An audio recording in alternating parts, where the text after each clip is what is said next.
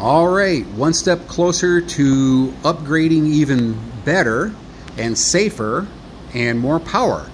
So let me show you what I did today, and it has to do with the load center, dead center, right here. So I just installed this, got it wired for 50 amp and 20 amp. And I had number 12 or number 10 wire out of AC hot. This is inverter power coming out. I had a 12 gauge, or is it 10 gauge? I don't know what it was. But I replaced the wire with number 8 wire and ran it up into here. And then this gets over to the transfer panel. Okay? And then I have a second leg right here, circuit breaker number 2, 20 amp, to run this guy right here. Before, I had just this little guy right here, little 30 amp deal. No good. No good. See how I had it freaking jumpered right there? So I got it done right this time. And I just got done, and I'm transferring power right now because I've got a full charge.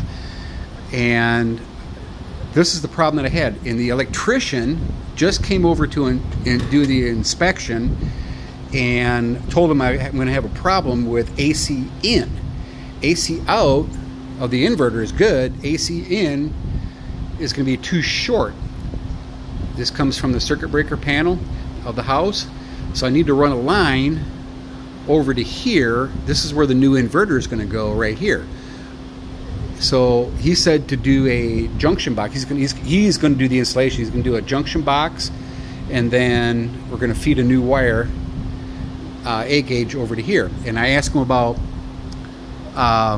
with the new inverter, more power and all this. It turns out I have 2 number 10s hot, doubled up. Not split phase, but single phase, 2 number 10s feeding, going out here, a red and a black, going over to the transfer panel.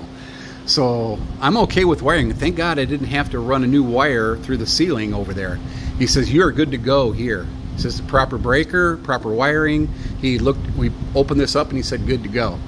So that's the next step. This is a Siemens load center box. So it's all new, it's bolted in there, great. He looked at it, he says, man, everything's good to go, wiring's good. And next step is to install the solar panel breakers, 500 volt, and then new inverter. All right, thanks for watching.